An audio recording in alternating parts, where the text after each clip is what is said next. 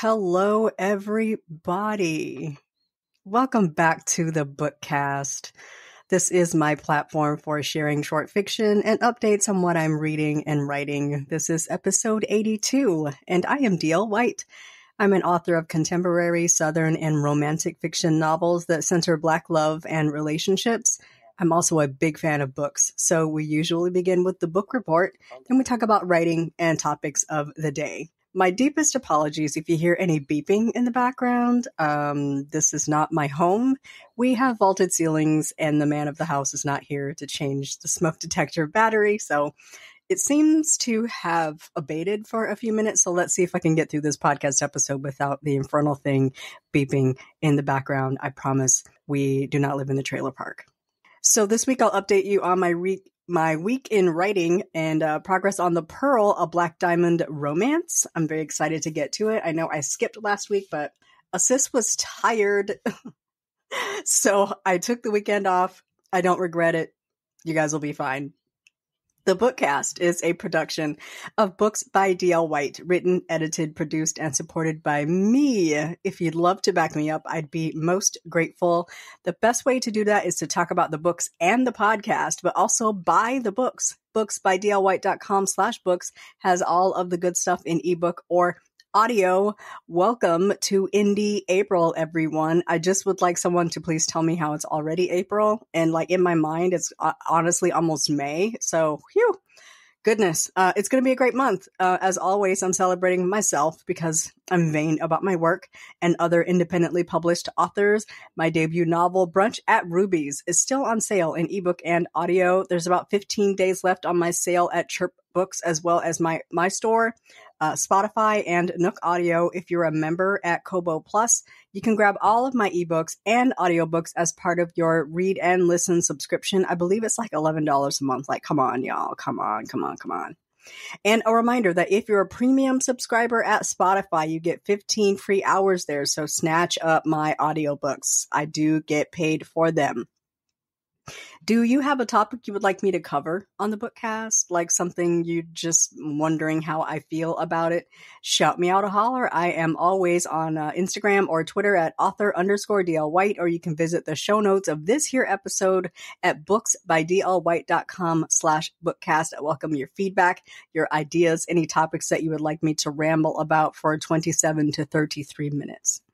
So I have a great update today. The writing has really been good lately. I'm having so much fun. I'm at the point where like it's actually fun to sit down and parse out what these people in my head are saying. So I'm going to do this real quick podcast update and get back to it.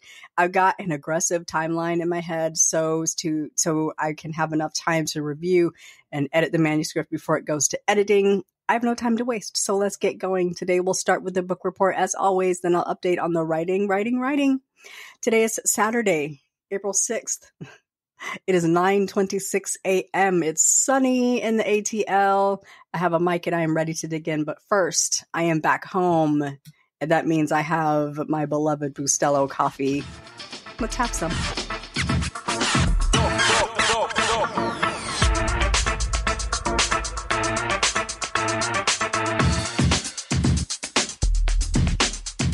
Oh, and it's good. Listen, I need to mention, because people have commented on this before, if you are listening to my podcast and you hear random noises, that's my stomach. I had weight loss surgery in 2012, so more than 10 years ago, and still she makes a lot of noise when I eat or drink. I don't know what that is, but I do have like a narrowed opening from my esophagus into my stomach, and it's like a funnel. I got the sleeve, so my stomach is just like a narrow. I mean, they just call it a sleeve. It just literally looks like a sleeve that goes to my lower intestine. And I believe that food and drink sort of gathers at the top of my esophagus and like slowly makes its way down into my stomach, and the sound that you hear is my body working. It's doing its thing, but she makes a lot of noise whenever I eat or drink, and so that's what that sound is. Stop asking me. I'm joking. You can ask me all I want. I love nothing more than to talk about my weight loss surgery and reading and writing books. So that's what that sound is. But I have noticed when I'm editing that I try to cut those sounds out, but she likes to speak when I'm speaking. So sometimes I can't. Anyhow, let's begin with the book report as always, because I am a book head. If I'm going to do anything, I'm going to read a book. I have read 52 books of my challenge to read 150 books this year. I'm a whopping 13 books ahead on my Goodreads challenge thanks to audiobooks. I don't see slowing down anytime in my future. The books be booking. On my list of books I have read, remember I missed an episode last week, so this is like double the books. I have One Steamy Night by Miss Brenda Jackson.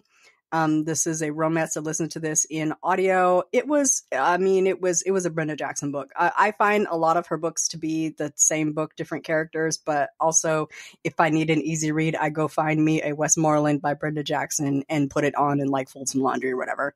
I listened to Hostile Takeover, which is Blackwood Billions #1 by Christina C. Jones. This book really gives me like, romantic suspense vibes. Like it's supposed to be a romance, but it's kind of not, because they kind of hate each other through most of this book. It's most definitely an enemies to lovers. I did not like either. I did not like either characters in this book. I felt like the hero was aggressive and he was a bully and very pushy and decisive and demanding. Didn't like him at all. I can't remember his name and I'm not going to look it up. I found the heroine to be a bit of a pushover. I wasn't really into the romance, and I'm using that in light quotes per se, but I did like the thread of a little bit of darkness and undercurrent of suspense in this book. It's very, if you've read or listened to her If You Can series, reminiscent of that first romantic suspense series that she wrote. It's very like the Rose series and Ante Up, like along that vein where there's a romance, but there's also more than that. I'm very interested in other books in the Billions series because there's some elements that were brought out in this book that I hope continue through the following, like the Black group. I'm into it. Bring it. Also did finally finish The American Daughters by Maurice Carlos Ruffin after I met him, and I was like, I'm reading your book. I was like, yeah, I should probably actually finish that book.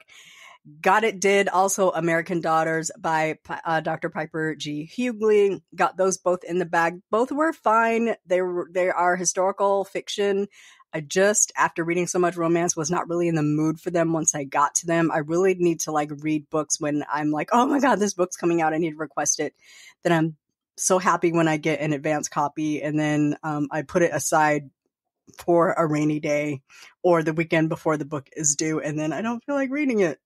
That is not any shade toward either book or author or project. I just am a mood reader. So I read them because I had an advance copy of them. Both were perfectly fine books. I read One Night of Fun, a Forbidden Office Romance by Renee Lux. I'm gonna say here on the podcast, I didn't too much enjoy this. I read this because it was an office romance, but wasn't the best thing I ever read. Taking Chances, McAllister Friends #2 by Tay Russ. This is very early in Tay's series, but I kind of really couldn't tell.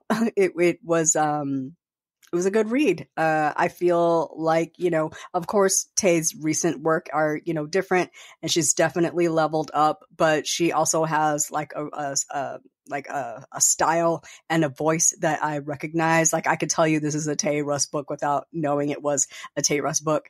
I finished Unfinished Business by Christina C. Jones. This is in the strictly professional duology. I like the first book better, but this one wasn't bad. I read Working with Her Crush, a Friends to Lovers Romance by Reese Ryan. Of course, I love me some Reese. Love me some Reese. And I needed another workplace romance. Always enjoy her. I listened to Read March Madness by Nicole Falls simply because it was Nicole Falls. I don't know nothing about no basketball, but this was super well done. It was a women's basketball coach novella. Well done. Also listened to Jackrabbit Skin by Ivy Pachota and The Other Side of the Road by Andrea Bartz. This was part of the Never Tell collection by Audible. I just wanted to finish out the collection. And then last night, actually, I finished Watch Where They Hide by Tamron Hall. And let me tell you, I was really looking forward to this, but it was a bit of a disappointment. I ended up giving it 3 stars because I did not expect the ending. It did kind of ramp up, like the last quarter of the book really was the full story. I feel like this was very jumbled. It read really first draft kind of level. There's a lot in this book that we don't really need. And I feel like Tamron was really reaching for something more when this could have really just been a mystery. It follows Jordan, who is an investigative journalist, and after her career kind of explodes, if you read the first book, As the Wicked Watch, I felt that was very well done, and I was hoping she would do so much better in her follow-up novel. This one just really didn't measure up to the first book, but Jordan's career explodes after she solves a case in her first novel, and she gets the opportunity to anchor. And right as she is supposed to hit the anchor desk, she gets hit with a investigation in progress, and the police aren't taking this book seriously. And Jordan doesn't really want to take the case. It's a missing white woman, and she doesn't want to like dive into this because she doesn't want it to be missing white woman experience. But she starts to uncover things that don't pan out, that don't match up, that don't make sense. And she forgoes her opportunity to sit at the anchor desk to investigate this missing woman case. Did turn out, the ending was interesting. I felt like we got like 250 pages of what is happening. Just a lot of phone calls, a lot of driving around, a lot of pontificating of what's happening, what's going on here. It's just like, I just feel like she had a premise and like really stretched it out to like, 200, 300 pages. There wasn't enough book there to call it a book. This week I am reading an advanced copy of Out of Office by A.H. Cunningham. It's good so far. And then I'm going to read Office Crush, which was formerly titled Invasion of Privacy by Imani J, and a book called Take It, On the Clock #1 by Shay Sanders, which I think is more of an erotica series, but it's an office romance, and so we are going to read it. This week, I had the opportunity to be a guest on the Book Buzz show, which is a video interview series. It's a video interview show hosted by Cheryl Brooks, and she usually has a guest from the book industry. It's a pretty new show, but they're very well run. I took the opportunity to watch past interviews with some of my favorite writers like Sharon C. Cooper, Joan Vassar, Reese Ryan. I'll link to my episode in the show notes, or you can search for the Book Buzz show on YouTube or Facebook. It's a really great conversation about Hey Lover, which is a book I don't get to talk about much. We also talked about my writing journey, my reading habits, the ultimate romance for me, and the challenges of being a self-published author and how I engage in self-care while I am writing. I have a recommendation for you. I think I've recommended this before, but this particular episode is a need to listen. The Wordmakers podcast, Making Words, hosted by one of my absolute favorite people, a writing ass writer, that is Tasha L. Harrison, who is also the ringleader of the Wordmakers gang.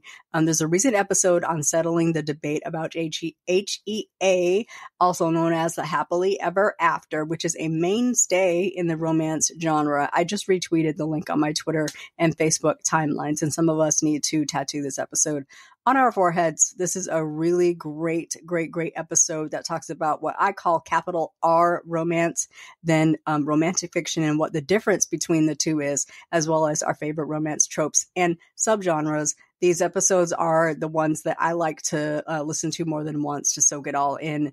It's a great podcast if you are interested in tips and theories about writing, about editing, and in general, being a writing ass writer. You can subscribe to this podcast at work.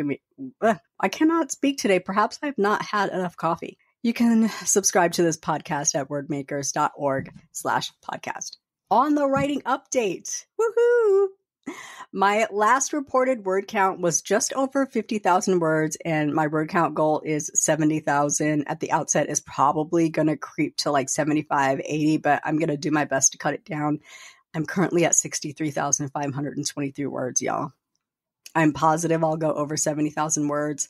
I still have some story to tell it. I don't think I can tell it in the word count I have left. I might have to cut a bit from this when I'm done, but I'll give it a really good read through before it hits the editor. That's why I want to finish as soon as possible so that I have some time to go through it and cull what I don't really need. But right now I feel like I need everything I have for the story flow and for completing a full story arc. This week, the plan will be to write when I can, as often as I can. I have reached the point that I call the point of no return, where I know the book is going to happen. I see the light at the end of the tunnel, so I write every chance I get. I have some work travel coming up, not this coming week, but next week, like the 14th through the 17th. So that always makes it hard for me to write because I'm working from about 7 a.m. to typically 8 or 9 p.m. And the week after that, I have that large in-person quarterly meeting in which I am the point person. So it's another few long, like 7 a.m. to like 6 or 7 p.m. days. So I lose a lot of writing time in April, something I didn't really consider when I set up my writing schedule. So I need to be on my Zoom. I need to stand on business. I don't know what either of those terms mean, but I feel I used them correctly. The good news is that I'm nearing the end of this story, so it won't take much to wrap it up. I'm hopeful that I can finish by around April 21st, mostly because I want to tell my quarterly author check-in group that I finished another book. But I also want to take about 10 days to really drill into the book, polish, go through it front to back, then back to front. I know today's April 6th, but like I said earlier, the way my calendar is set up, it's almost May in my mind, and my deadline loometh.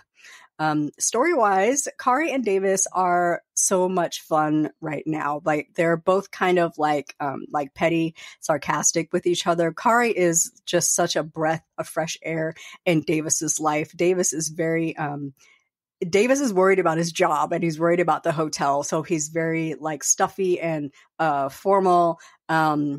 There's a guy on TikTok and Instagram that does like a lot of corporate speak, funny videos, and I made a joke on my Instagram stories that this is how Davis talks in real life, and Vance says, man, I hope that you don't climax in full sentences.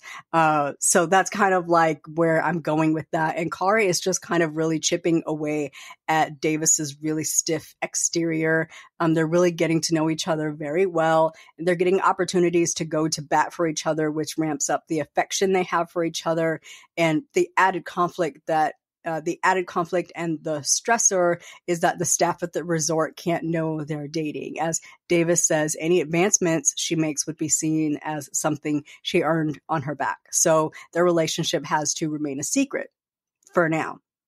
I just wrote the beginning of chapter 21, and the resort receives a visitor that they really don't want, and things are about to change for Kari in a big way. She's going to have to make what seems like an obvious but unpopular choice given her job, and when Davis backs her, it's going to have a ripple effect. So I'm really excited to write this part of the book. So I'm going to end the podcast here and get to it. Thank you so much for joining me for today's chat. I know it was a bit of a short one, but I really needed to just get into it. Don't forget to share the podcast if you enjoyed this episode. And if you listen on Apple Podcasts or Spotify, give a girl a rating. I'd really appreciate it. Do not forget that you can support this podcast with your book purchases and by spreading the good word, or by throwing some coins in the hat at bookcast.buzzsprout.com. Every little bit does really help. I will be back next week to debrief my reading and writing week. Please enjoy this weekend. Have a superlative week, and we'll chat again soon. Bye-bye.